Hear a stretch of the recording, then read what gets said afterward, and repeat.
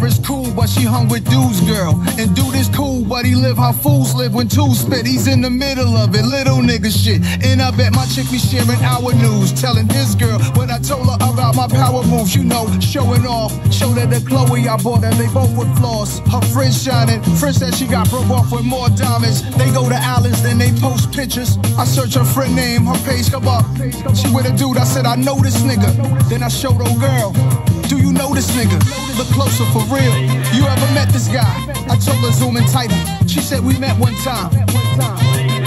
Private investigator shit. Yeah. Me and dude alright, seen him on the scene a few nights. Little chain, bracelets, nothing crazy, something light. Introduce himself to me, tough fact, but he's a goofy, he hype. Impressing ladies with his vest on tight, like he a target, a marked man, or perhaps hard to kill. But you attract what you fear and you ask for real. My girl says, why you ask about him? Back to the problem, can't tell her it's an unsolved murder. Never mind it, forever find it strange, she says. First you excited, then you silent, something has changed, she says. I said I knew a guy and he had a beautiful mind, and who would've knew he would die, and they ruled it a suicide. But that guy in the picture sometime would ride with my nigga.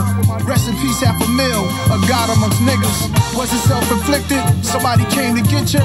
Maybe I'm paranoid, something sabotaging the path you was on. But you passed on, you left us your scriptures. I'm in the whip playing your songs.